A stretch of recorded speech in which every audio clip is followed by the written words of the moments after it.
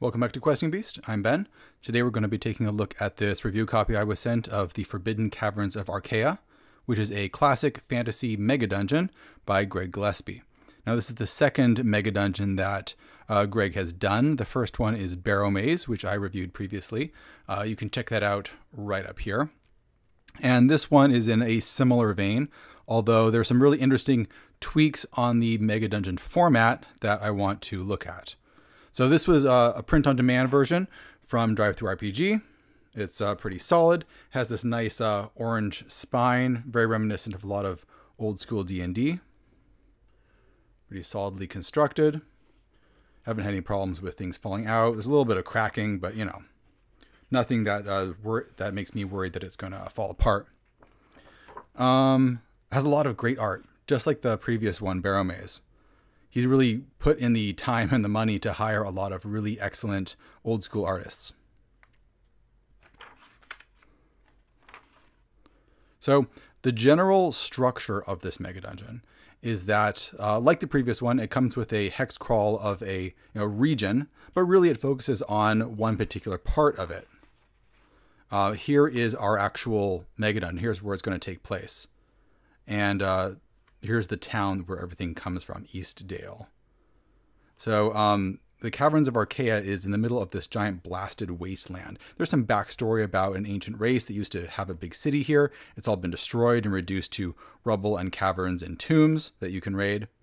And the way that this is set up is such that you can resupply and rest in this town, and then every day head out to here and then back again. It recommends that you use this place in the middle, which is the Dragon's Teeth Henge, as a waypoint. And it's a dangerous area where where monsters may show up. So it makes traveling there and back again a more dangerous prospect than Barrow Maze. Of course, if you're DMing this, you can simply take that out and put the town closer if you feel like it.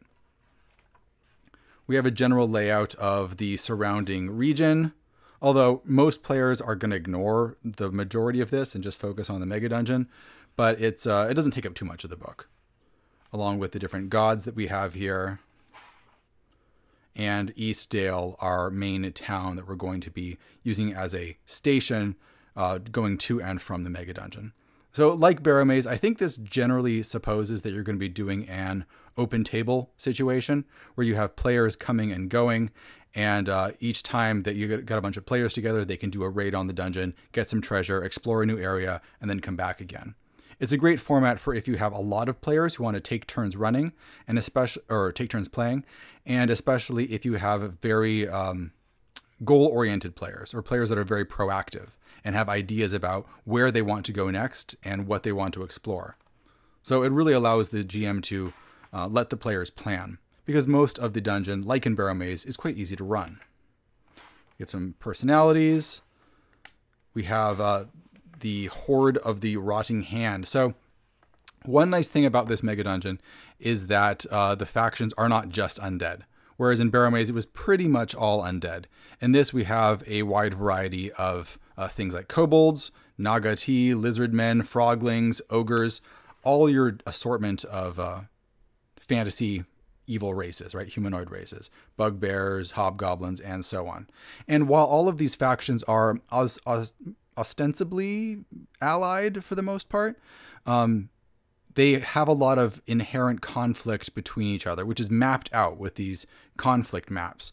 So you can very easily turn them against each other. In Barrow Maze, since most of the monsters are undead, there's not a lot of negotiating and a lot of talking that you can do in the dungeon. Whereas this is very different. Most of the monsters are intelligent and they belong to different factions. So playing factions against each other and negotiating is much more of a focus. So that can be really nice for someone who wants more of that. General overview of the area, along with some special hex encounters. And here we have one thing that I want to point out right away, which is encounters and motivation. So here's your different factions and how they're related to one another. But when you run into different tribal patrols, you have to roll on a whole bunch of tables and subtables to generate what that patrol is like. So for example, you could roll it with this, where you have, some faction is trading something to some faction for something else. So you can roll on what types of warbands those are, whether they're orc patrols. You can roll on like what the actual composition is in terms of how many hit points they have, what weapons they have, and then this can lead to even further subtables like special creatures that are in there, what their motivation types are, and so on. So that's quite a bit of rolling. There can be numerous subtables that you have to roll on. And it recommends that the DM roll up a lot of that ahead of time. But I would really like to see these tables all put into something like Chartopia, any sort of automated online roller that does all of the work for you. I don't know if it would be terribly difficult to do that, especially if you had the PDF. You could probably take a lot of the text and put it right to Chartopia. But that way you could just hit one button and it would generate all these different patrols, which are a lot of the main antagonists that you're going to run into while exploring this area and around the dungeon. So here's the general structure of what the dungeon looks like. There's a better picture of it near the back. Let me see if I can find it here. Here we go. So basically, as you approach this area, it's a large part of this wasteland that's all sunken. There used to be a big city here, and it's all collapsed. Now there's all these mesas and cliffs, and there's lots of little dungeons. You see lots of little holes here and there, doors and ruins, to where all of these smaller dungeons are. Because by and large, this whole book is a whole bunch of medium-sized dungeons that are all very close together. So it's not really one big interconnected thing. It's more like dozens of smaller adventures. And here's a good picture of what that would look like when you're down on the floor of this canyon area. It comes with a number of rules for how to scale the sides of these cliffs if you're coming down from the outside rather than taking the main road down. And the rules are fairly detailed and gritty, but I think they could be smoothed over by DMs who are, didn't want to go into that much detail. We have a number of different types of entrances. Treasure types, we have the discs of Carcoon, which are a lot like those slabs, those tablets that we saw in Barrow Maze, where you can find these and they add an element of chaos to the game because when you roll on them, either it's really good or really bad, kind of like a deck of many things. And we get into we have an end game, so basically there's a sort of a story that can play out over time as players explore stuff, but really it's up to the DM how much of that they want to put in there. And they can make it just a straight up exploration game if they want.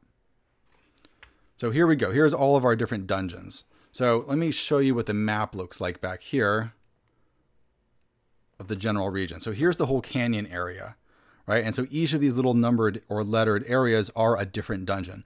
These can range from 3 or 4 levels deep, like fairly large dungeons, down to ones that are just a couple of rooms. So there's a wide variety of different things you can run into here. So you can hex crawl through this area, going from ruin to ruin, looking for a treasure. And of course, as you explore around here, you're going to be running into other encounters. For example, those different monster bands of people coming and going. You're going to run into them. You may have to fight them. You may be able to negotiate them. You may be able to turn them against other factions. And there's also larger creatures like large avian predators in this area that can take you out if you stay in the open too long. So keeping an element of pressure at all times.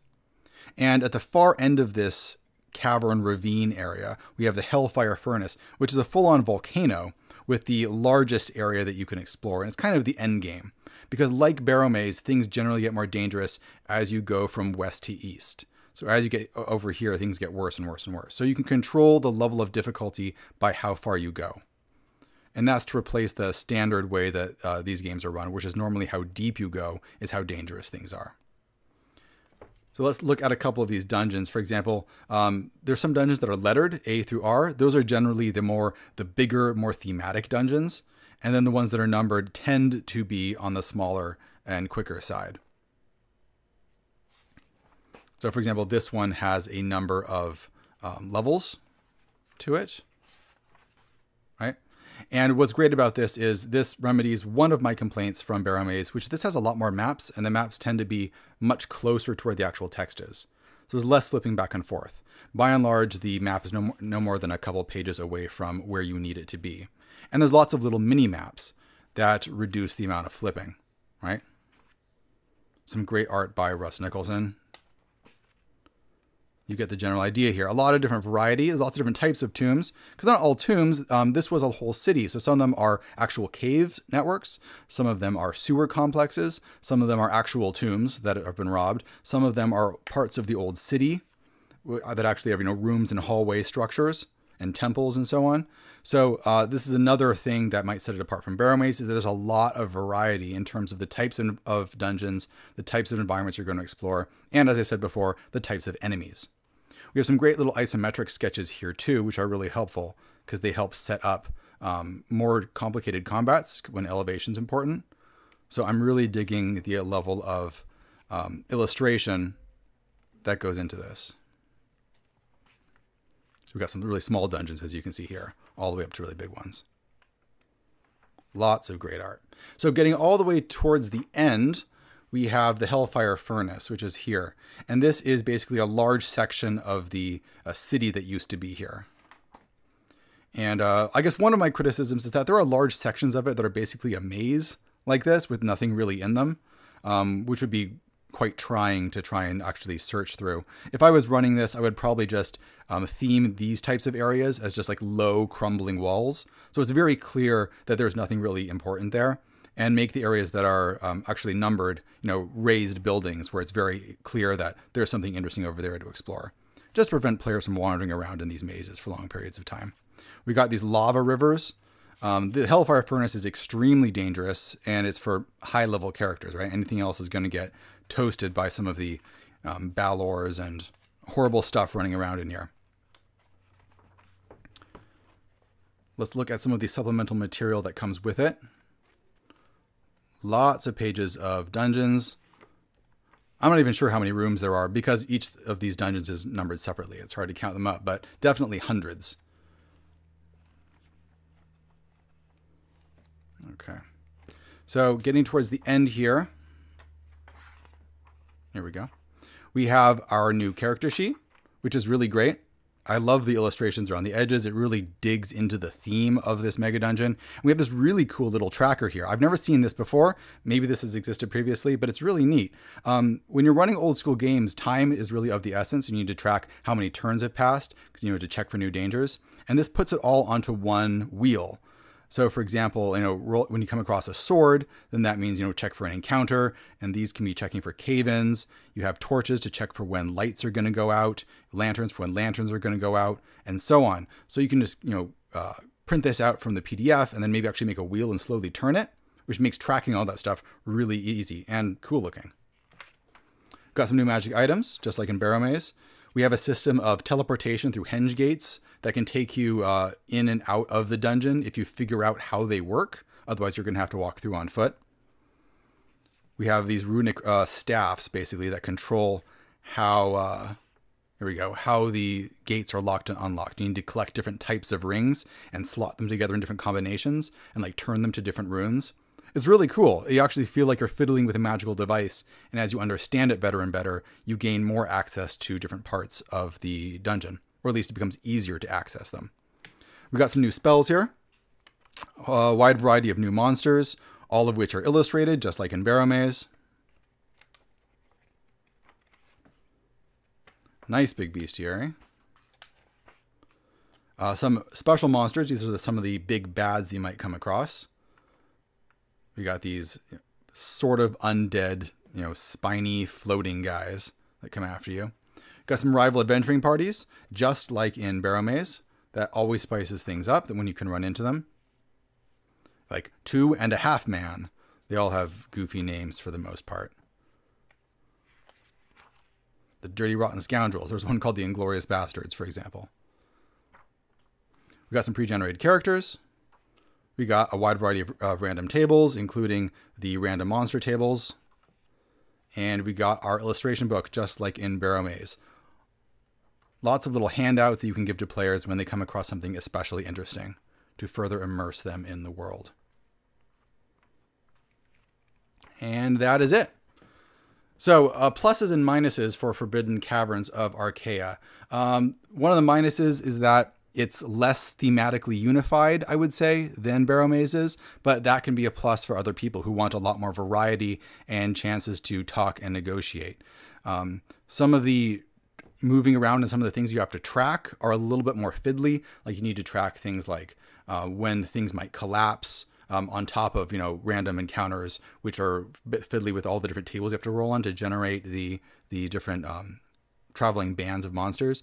But most of that can be smoothed over with either online tools, like I said, or using that wheel, which really simplifies a lot of the timing that you have to track. So all in all, it looks like a really cool Mega Dungeon. There's links down in the description below, as usual, to our Drive-Thru RPG, where you can pick this up for yourself. And if you have played it before, please let me know. I'm really excited about starting my own Mega Dungeon, or running one, not necessarily making one, at some point in the future. So I'm really curious to hear about other people's experiences. Before we wrap up here, I'd like to especially thank all of the new patrons that have been joining me on Patreon. There's been a huge influx recently. I'm not totally sure what happened, but we are rapidly approaching the $500 mark. I'd like to especially thank Ryan Massett and Zach for pledging at the Questing Night level. You guys are awesome. You're doing a huge benefit to the channel. And next time, we are going to be checking out Megadungeon, which is a new zine. I haven't done a zine review in quite a while since I've done Wormskin, but I'm really excited to look at this one. This is created by Courtney Campbell, who runs the fantastic Hack and Slash blog. So join me on Wednesday and check it out. Thanks for watching, everybody. I'll see you guys later.